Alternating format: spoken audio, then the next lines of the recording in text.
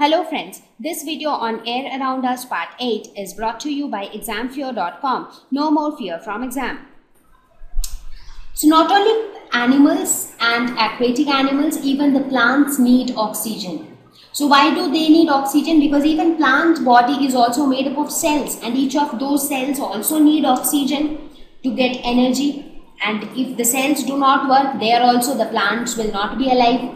So there also oxygen is equally important. So plants take oxygen from the surrounding air because air contains oxygen, and plants, they have the leaves, and on the leaves they have very tiny pores like structures which are called stomata, and through them they can do this exchange of gases. Even the organisms which live in the soil, they also need oxygen for their survival. In fact, as I said, all organisms need oxygen.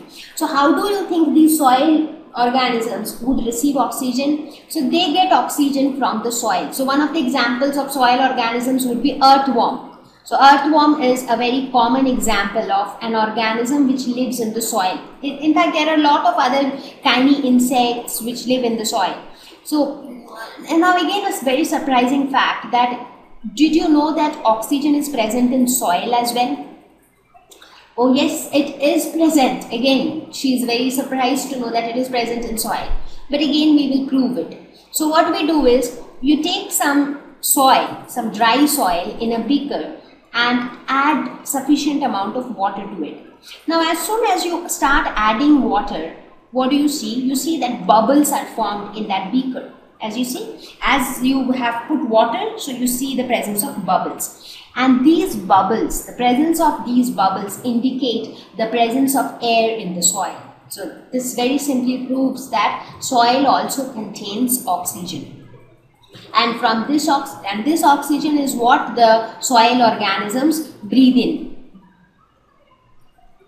Now, have you noticed something very interesting? Now, have you ever seen that generally during the rainy season, you get to see more earthworms? So, otherwise in summer season or winter season, you do not see a lot of them. But during rainy season, you see a lot of earthworms. Do you know why? Now, it's not that they remain alive only during rainy season. They are very much there even during other seasons, but during other seasons they remain inside the soil. But during rainy season they come outside on the soil, they come on the surface, and that's why we see them. Now why they do so? That's because when there is so much of rain, then too much of water gets collected in the soil.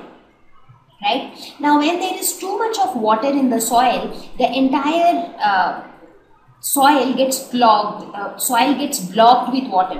All the spaces between the soil particles, they get filled with water.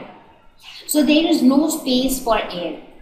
Now since there is no air within the soil, and these earthworms, for their survival, they need oxygen, so they need air. Now since there is no air, so the only choice that they are left out with is to come out on the surface to breathe in air, because air is anyways present in the surroundings, like oxygen is there in the air. So they come out so that they get exposed to the atmosphere, they get exposed to the air, and they can breathe in oxygen.